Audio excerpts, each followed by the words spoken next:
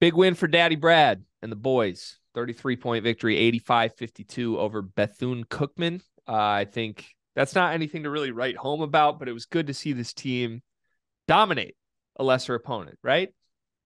Yeah, no, it's good to see, especially around the Big Ten. You got teams losing to schools like Eastern Illinois and Central Michigan. So you gotta take care of business. And it's good to see the Real Housewives of Champaign, kind of right the ship and change the dramatics a little bit and get back to winning basketball. And I'm excited to talk about Illinois actual basketball, like on the court, instead of fart noises and your transfer who cut his mullet off, you know, having a master class at the podium. I didn't know you were going to the Real Housewives of Champagne. That is, I think, my favorite line from you that I've ever heard. That's so good. That's so good. Yeah, I mean, this was a total team effort. It appeared to me. I jumped over to it as the Michigan debacle was going down. If you want to see my full thoughts on the misery of that, we have another video on the channel for my Michigan misery. But there were some changes, some strategy stuff that Brad adjusted for this game, both lineup wise and then the way they played basketball, that I think are pretty interesting and I want to talk about. And I want to give him credit for, first of all. Dainja hit the starting lineup, 22 points, 6 rebounds, 8 for 10 from the floor. He played 26 minutes. Just solely talking about Dain, I want to take a mini victory lap because I said this 3 games into the season. I said it again last week. We pre-recorded an episode for the Field of 68 where we did New Year's resolutions for a bunch of teams that have issues. I was assigned Illinois, come up with a resolution for him. My resolution was start Dainja, play him more minutes. And I don't know how you look at what happened last night and what he's done this whole season and say that he shouldn't be a fixture in this lineup. My thinking there, Cart, has been the positionless basketball thing on paper. It's fun to say, fine, but it only works if you got 5 guys who are playing well. Illinois doesn't have 5 guys that aren't Dainja that can switch and do everything and also be efficient basketball player. It's been killing them trying to do that. When you've got this guy, Dainja, who's shooting roughly 75% from the floor on the season. I mean, that's absurd. Has there ever been a center who shoots 75% from the floor for an entire Kofi. 2-month stretch? Like, even he didn't get that high. Like, to me, if you're shooting 75% from the floor, averaging 11 points a game in like 16 minutes a game, you need more shots and you need more minutes. That's where I'm at with Dain. Like, let's get that down to like 60% and average 16 a game. I don't think it's that crazy. So I love to see that adjustment, and it was great that Dain played really well last night. Got to see him do it against a better opponent with bigger centers, but I think like you're going to need that in the Big Ten at this point. The other guy who hit the starting lineup was Sencire Harris, who by all accounts has been awesome this year. He's turned heads with his effort. 12 points, 4 rebounds, 3 assists in Sencire Harris's first start last night, 2 for 3 from 3. Again, that he's just another one of the dudes Illinois has. We've talked all along. The problem has never been that they have dudes. It's been about, can they find the right combination to play well together? So between Dainja and Harris finding the lineup, what did you like most about that change? I think mostly for me, just like surface level, is just adjustments. Like you have this stretch where all this stuff, like I joked about, is going on, the drama.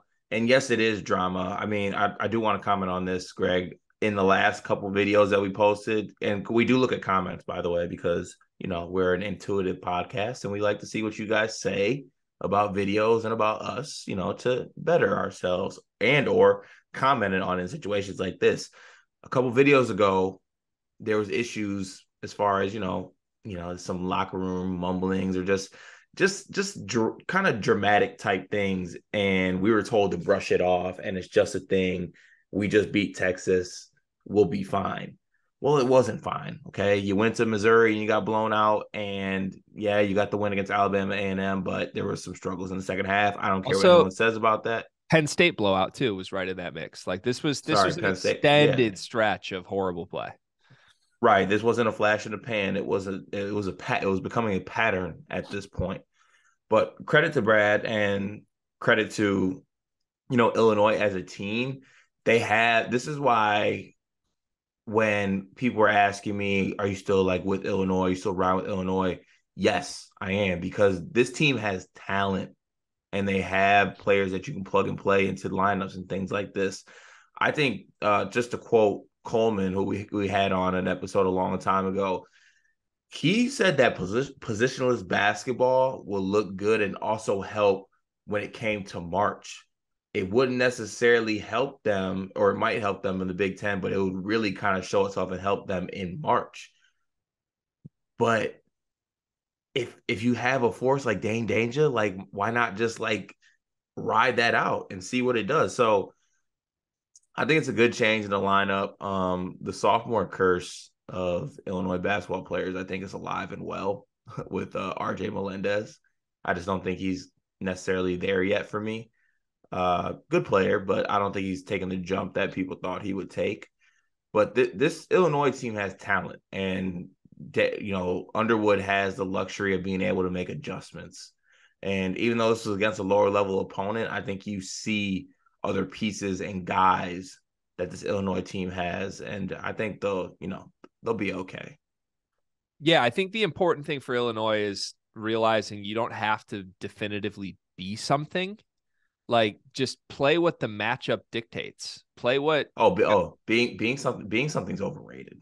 Let me Yeah, tell you. like play. This is the soccer term, right? But like form. Play the players who are in good form as No, of late. no, you use the word, G. Use the Tactics. word you love. I Tactics. love Brad's tactics in this one. I really did. No, but like it's to me it was dumb. Like it was just a buzzword, and I hate when coaches do buzzwords. But like I don't know. It didn't need to be. We are positionless now. You don't have to be positionless. If Dainja is one of your best players, you're not positionless. Just you've got a great center. That's a great thing too.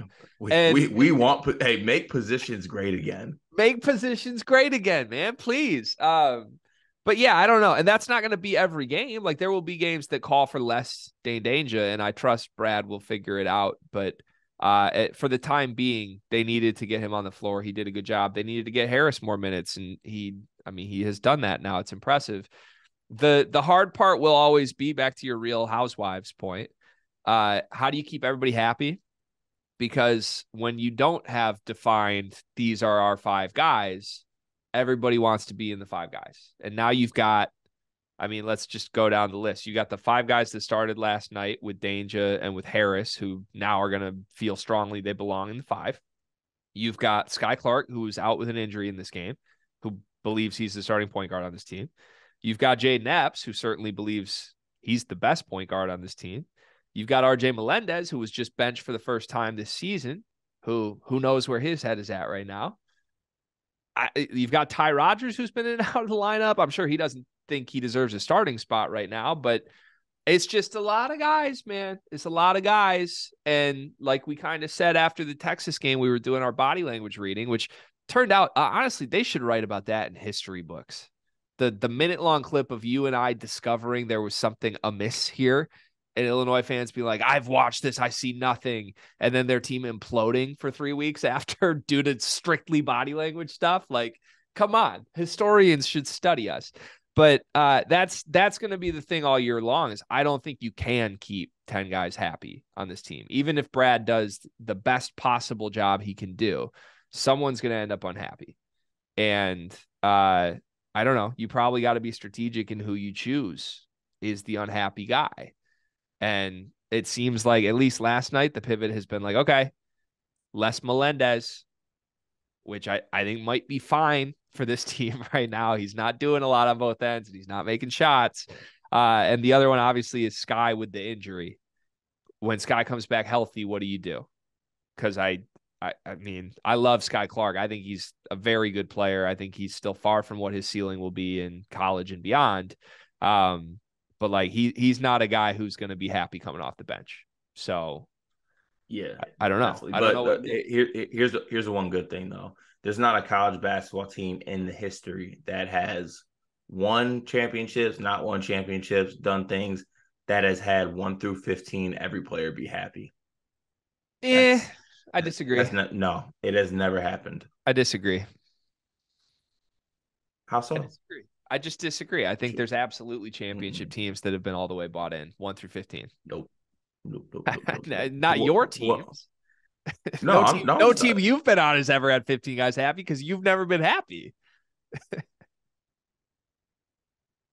Am I wrong wait a on that? minute. Wait a minute. Wait a minute. This isn't about me.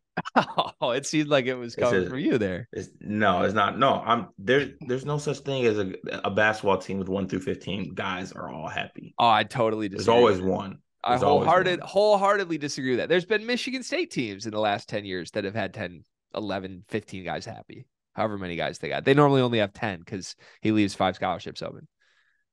But they've been all happy. That's happened at Michigan State recently. That's happened at Michigan recently. Yeah, and we were 7th in the Big Ten last year. I mean, I'm just saying. I didn't mean last year's team was happy. I'm talking the teams like those, a couple Cassius Winston teams. You tell me everyone wasn't happy. Kyle Ahrens was coming off the bench like, I deserve more. Me. Like, I don't think Okay, that was yeah. happening. Okay, yeah. Those teams are pretty giddy. They were locked in, man. Like, it's not a every team someone's pissed off thing. And even if it is, like, this Illinois team has more of that. That's why they're the Housewives. It's just, how do you manage that? And I think this game was a good first step, but it might have been made easier due to having a couple guys out from injury. And I don't know. It's tough. So what you're saying is the drama isn't over? The drama is far from over. Illinois right now is still pretty low in the Big Ten standings, like as low as you can be in the Big Ten standings. I don't think we or anybody believes that will remain the case long term this season. Do you think Illinois can still win this conference? They're 2 games behind Purdue and Wisconsin. Mm-hmm. So you think you could see like a rampage coming? To me, that's what they would need. They need to like go a whole month. I can see both a rampage and also a lull from other teams in the Big Ten. Okay. If anyone hasn't noticed, Purdue can't shoot for shit. What do you think the number is, by the way? Like, do you think 6 losses could win this league? Yes, I do. Oh man, that's so ugly. You don't think, but I mean, don't you think so too? I think you're probably right. It just like it's pretty unprecedented. I think it'd probably be like a 4-way tie of teams with 6 losses if that happens. Ken Pom projects Illinois to lose their next game at Northwestern, by the way. Does that mean that we're going to get Illinois plus money at Northwestern? It might be. There's no way I pull off of that, even though I know they're trying to get me. There's no way I'm pulling off of that. The Ken Pom projection is 10-10 for this team in conference, which would not win the conference. Also, good thing we're an Evan Miyakawa We're Evan Miyakawa podcast. Hey, Matthew Meyer, best transfer in the country. So also we're going to Champaign soon. More details to come on that. We'd love to meet a bunch of people if possible, but apparently we're going while the students are on break.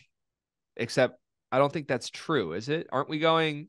We're going in like 2 more weeks. The students are back. Yeah, no, they should be back by then. Somebody messaged me and was like, "You're really coming to Champaign when the students are on break?" And I was like, "Ah, shit, didn't think about it." But we're going Friday, January 13th. Are they really on break still?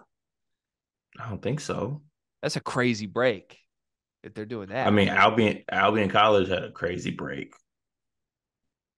Like if it's still break, like 3 months. If it's still break, it's at least like the Friday before classes resume, right? So like people should be coming back.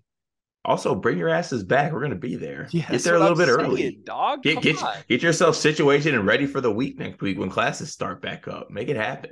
Yeah, come on. That's brutal. All right. Well, Illinois, congrats on a big win. Hopefully the winning ways continue. We certainly would love that. We like talking about it. Wait, hold on though, Greg. We're gonna end this the way we end every Illinois episode. Who's winning the Big Ten? We do end that every time with this. Every time. Who's winning? Not Illinois. Not Illinois. I don't know who's winning this league, man. This league stinks.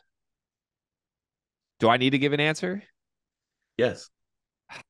Can you go first and I can look at numbers? Oh, man, this is so bad. I mean, at the safe answers. Illinois. That's your answer of who's winning the Big Ten? Mm-hmm. They're last in the conference right now. Oh man. Okay. I would love that. I would love that. I think it's going to be a four-way tie. I know that's a cop out, but am I allowed to say that? I genuinely think it's a four-way tie. Teams with 6 losses get there. That'd be typical.